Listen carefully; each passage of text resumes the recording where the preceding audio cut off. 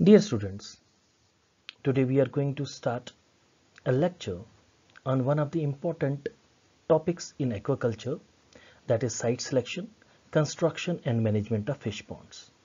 But today we shall be dealing with the site selection. When we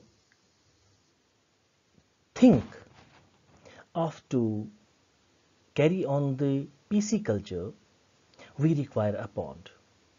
So for rearing of the fishes, we require a pond, and the pond is generally defined as artificially constructed shallow body of water where there are abundant aquatic plants.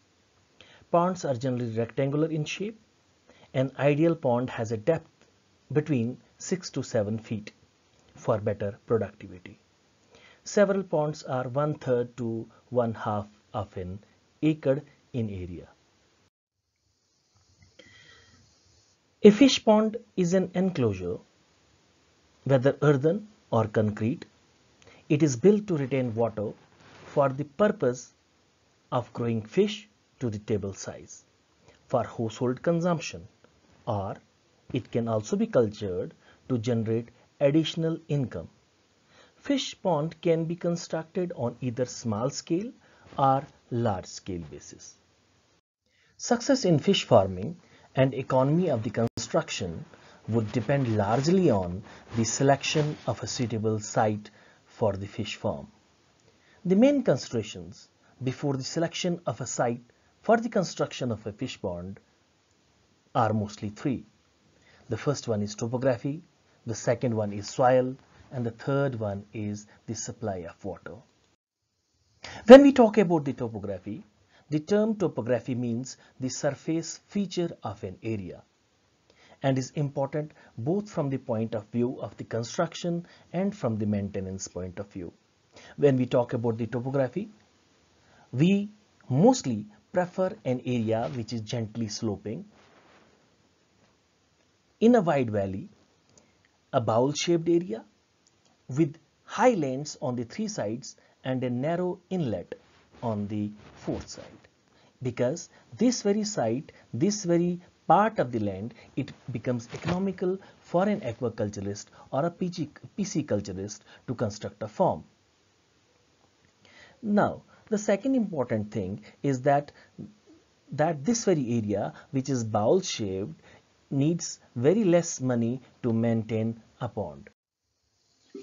When we talk about this very gently sloping and bowl-shaped area, the photographs here depict that these are like the bowl-shaped areas wherein the pond can be constructed, and it is very much economical if the ponds are constructed in these regions. The second most important thing which is to be kept in mind before the construction of a fish pond is soil. The soil must be impervious so as to overcome the seepage. Rocky and sandy soil as well as limestone areas must be avoided. Heavy and silty clay, they are regarded as suitable for the construction of the fish pond.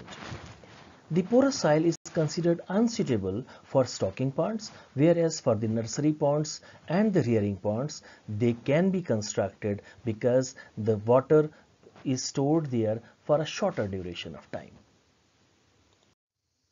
Now, how do we know that this very soil is suitable for the construction of a fish pond? We generally test the soil for many reasons.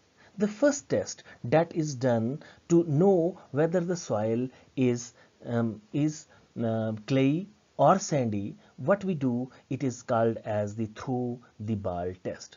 What we do in this, as you are seeing in the figure, we take handful of the moist soil and squeeze it into the ball, throw the ball in the air up to 50 centimeter and then catch it. If the ball falls apart, it is poor soil and it has much sand. So this very soil is not very good for the construction of a fish pond. But if the ball which is thrown up to 50 centimeter and is holded back and is catched back and it probably sticks together or it maintains the round form, we say that this very soil is good for the construction of the fish pond. The second important test is squeeze the ball test. What we do in this method, that we take handful of the soil and we sprinkle a little bit of water, and then we squeeze this very soil, and then we open our pond, we open our palm. If the soil retains the shape of a palm, then we say that this very soil is good. If it does not retain the shape of the hand, then it has too much of the sand. The third important test is groundwater test. What we do in this very method, we dig a hole and then we cover it with the leaves and then leave it overnight. If the hole, next morning, if the hole is filled with water, we say yes, the water level is very high and it is very much suitable for the culture of the fishes. But only one thing is there, that this kind of the pond where the groundwater level is very high, it needs a longer duration of period to be emptied, if the pond needs to be emptied. The second thing, that if we dig a pond, if we dig a hole and then in the next morning this very hole is not filled with water, it means water level is low. But don't be upset, that what we have to do, then we have to check it for the water permeability test. Now what is this water permeability test? What we do in this very method, that we dig the hole up to 1 meter and we fill it with water, leave it overnight by covering it with the help of the leaves. If the next morning the whole of the pond gets emptied, then it is a matter of concern. It means that there is seepage of the water. But for an aquaculturist, you don't have to worry on the first night. Then they repeat this very procedure second time again. Next night, fill it again with water and then cover it with leaves. In the next night, if it is emptied again, then it is not suitable for the construction of a fish pond. But if it retains water, then it is very much good for the culture or the construction of a fish pond. Now, what happens during the first night, that mostly the soil particles are dry, and when we fill it with water, they swell up and they tighten the spaces among the soil particles. So next night when we again fill it with water, the water does not seep, water becomes impervious, and that is why it is very much good for the construction of a fish pond. The third important criteria is the supply of the water. Now, when the topography is good, the soil is good, then we think that what should be the supply of the water, and how we can get a good supply of the water, good and a cheap supply of the water. Now for that we have different kinds of the, you can say, sources. The source is rainfall, source is runoff, source is natural water. It can be springs, it can be well, it can be tube well, it can be a reservoir nearby, it can be a pond, it can be a lake. But there are certain disadvantages in certain water sources. Now when we talk about the rainfall,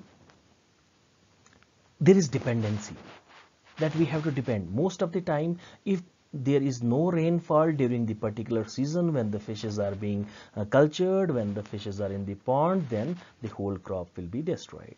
The second important dependency is on the runoff. The ponds can be filled when water from the surrounding land area runs into them, the water gets filled. But one problem is there, that the high turbidity, the runoff brings along with it the many particles of the soil which are muddy. They can clog the gills of the fishes, and even though they bring along with themselves different kinds of pollutants which can be harmful for the fishes. Then we do have the natural sources such as rivers, lakes, streams. This is also a source of the natural water, but there is contamination. Most of the times animals, plants and rotting organisms can cause diseases, and there is a danger of pesticides and other pollutants in water, because these waters bring pesticides along with them, which we spray in our horticultural fields or agricultural fields. Then important source are many a times springs, which can be underground spring or the upper ground spring. But the only problem with these springs is that it has low oxygen level and low temperature. Now, wells can also serve as a good source of the supply of the water, but whether a tube well, whether a bore well, any kind of the well can be used to meet the demand of the water. But this very low supply of the oxygen level and the low temperature are the main disadvantages of the wells. Now, before the construction of the fish pond, we should also keep in mind that the supply of the water should be nearby. That we should not waste our money by digging the channels, by digging the rivulets or the streams or the channels to bring water from the source to our pond. So this consumes a lot of the money, and the aquaculturist can be economically have an economic loss for this. Next video will be on the pond design and construction. It is my request to you all, please subscribe my channel and press the bell icon to get the latest updates on the videos pertaining to zoology and fish and fisheries mostly. Thank you very much.